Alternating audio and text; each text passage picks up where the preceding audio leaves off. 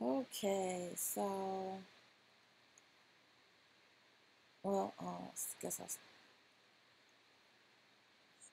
as you can see, my character is Oprah, and I know without her hair, it does not look like her, but I actually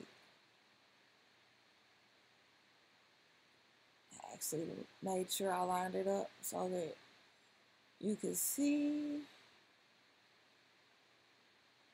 I exaggerated her nose a tad and her chin a tad and her ears and her eyes actually because I made her pupils really large. So that's what this is, just to show you that I kept the basics of her face, but when I did my grandmother on the first one, I realized that people really didn't want to be too exaggerated from there. My grandma did not like the big chin and all that stuff. So I tried to keep it simple and make sure that it's readable, Oprah, kind of, I guess you can say, action figure. And that's her bust. That's her head. Okay.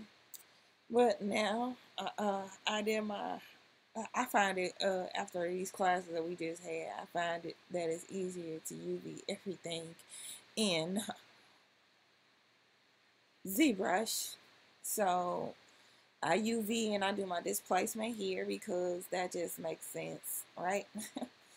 And then I go ahead and I import it into my, making sure my typology is correct on her face, showing showing the functionality. I actually have a render that's already done right here. It's probably done. Okay, and so if I was to, well, I have everything. I actually have two cameras. Well, I'm thinking about three because I'm actually considering either a shoulder up, a waist up, or a full body. I'm thinking about doing a really dramatic dress and that it's kind of steampunk. I'm gonna show you the bottom part of her is not right, so you just I really am thinking about cutting it out, or but I'll show you IPR of that real quick. But I'm really having fun with this. I'm individually, these are individual crystals on her earrings. And if you look really close, these are little chains hanging. Like these are actually functioning earrings. Like I feel like I can print them out and wear them.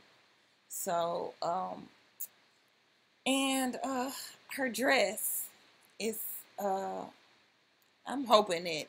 Now I waited to do this because my IPR has not been acting right lately. It has not been refreshing itself normally. I'm trying to keep this under. Okay. But as you can see, I don't know if we're gonna be able to see it. We're gonna have time to see it because IPR. Oh, there it goes. IPR is having problems and it's getting on my nerves. It's not acting right. But I have everything named, everything grouped. I got her grouped by her body and her parts. Have all my maps. Most of my maps I make them in.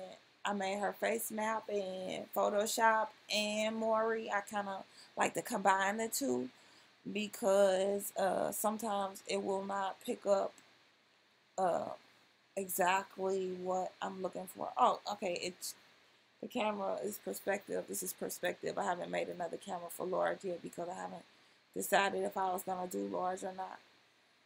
But if I do, I really want her dress to be like a metal work of art. But I'm really liking where I'm going, so I'm gonna stop it right there, and I'm gonna keep working and keep hoping that IPR works for me because it definitely is iffy.